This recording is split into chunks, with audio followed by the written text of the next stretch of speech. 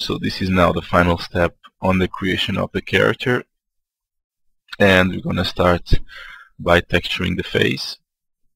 So the first thing I'm going to do is, following the concept art, I'm going to change the colors of the eyes of the character into brown. And throughout all the texture creation, I'll always have Studio Max open, so I can jump between the Photoshop file and the 3D file and see how the progress is going and how it actually looks.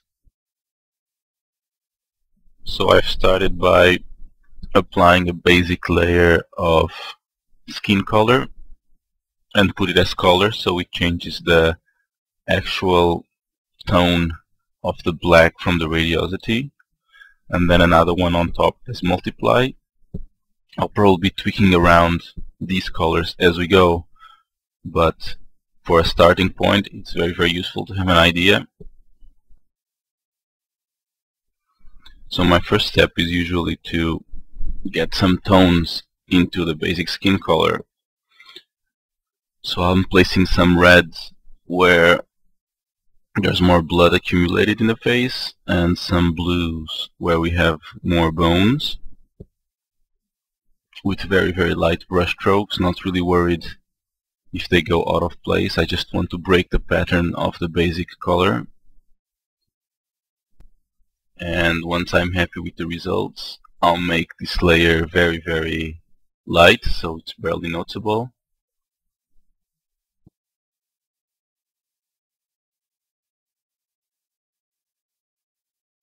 And now I'm going to get the original concept art, so I can compare the skin tone they're using to the skin tone I have, so I can do any adjustments required so they match a lot better.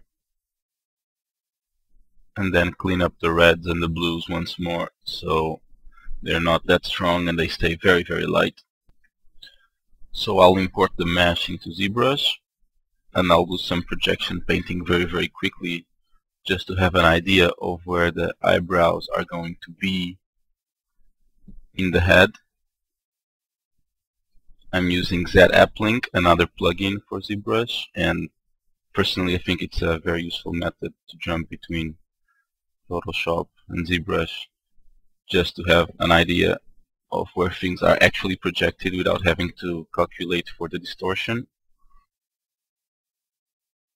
So I'll isolate the eyebrows from the mesh, paint them in, see how they actually look in the mesh, and we can see there's no symmetry, so I'll recreate the symmetry and then adjust them to fit the bone structure of the character. Once I have the average location of where they'll be, I can go back into Photoshop and adjust the paint so they fit exactly where they should. I'll also use the normal map, since it has a lot more contrast than the AO, to know where are the extrusions in the head. In this case the eyebrow area, since it's very prominent, so I can adapt the eyebrows to them. And now I'm starting to paint the eyebrows. I have no idea why, but I thought they should be blue, and later on when I paint the hair into brown, I'll obviously change them back to the brown color. At this point I'm really not sure if the details I'm doing will actually help the mesh, but this is like an iterative process, so later on I'd come back and I'll revisit the eyebrows and I'll simplify them or change them completely until I think they fit the head.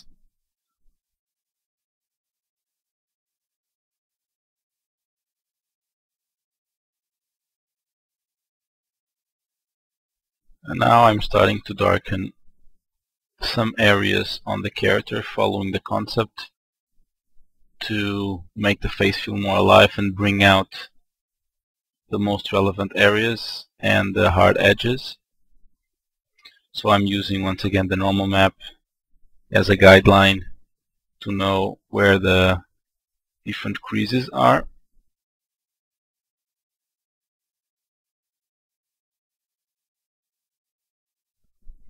I'm also always jumping between Photoshop and Max to see the results of what I'm doing. It's very important to understand how this is actually affecting the mesh.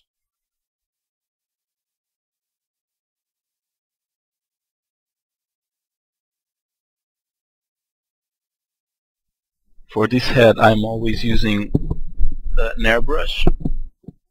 I used a couple of different brushes when doing the base textures with the reds and the blue because I wanted to get a plastic look to it, but now. So when you do it in Photoshop, you should understand how a normal map works. So each channel represents a different effect in terms of color information. The red channel is from left to right, the green channel is up and down, and the blue channel is depth. Also, I'm adjusting so when you jump between each eyebrows so they better fit the skeletal structure of the character. And this is one of the advantages of working on twice the resolution of the final texture. So even though I'm doing distortions and the eyebrows are going to lose resolution, they will have enough resolution. So in this example I'm painting, I ended up getting, once I'm happy with the result the texture is going, I've turned the hair on so I can actually see how the hair and the body texture all work together to create the character. Once I feel the head has reached a good stage in terms of texturing, I'll jump down to another part of the body and work on the rest of the textures so I can see how everything blends together. For example, the blue eyebrows will have to be turned brown. And it's also quite important to know how to measure your work, so I don't spend 3 days doing a head texture and then I don't have time to do the shoes. So knowing how to pace yourself and measure how long each task will take becomes a really relevant part of a modeler in production, so you are sure you'll be able to make your character be as good as possible on the time you have.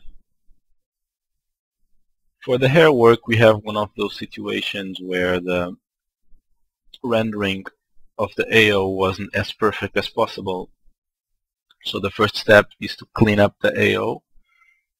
Since it's a black and white image and values, it's quite easy to go there and just airbrush the areas that need cleaning.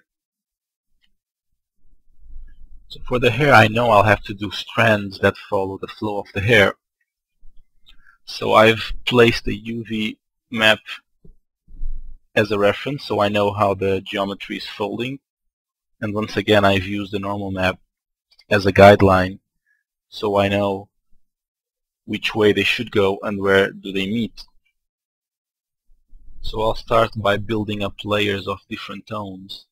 First, I'll start with the darker ones that will define the most important areas of the hair, then some brighter ones, and then the highlights.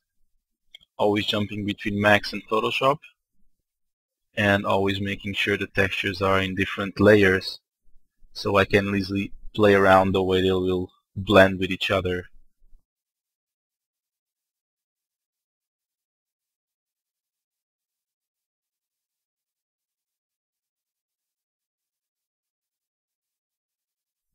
I'm changing my light setup in Max so I can see how the results look better on the back since there wasn't much light there.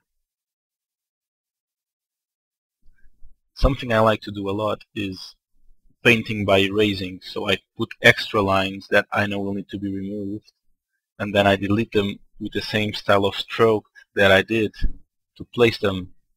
So this adds a lot of variety and helps eliminating the digital airbrushing or brush stroke effect that you usually gets. For the tones, I'm going with the concept art that I've placed on the Photoshop file that I'm working on. So I'm picking the colors from there and adding the layers based on the different strands that I feel compose the hair. After that is done, with a small highlight brush, I paint tones to darken and brighten areas so we get a softer transition between the different areas.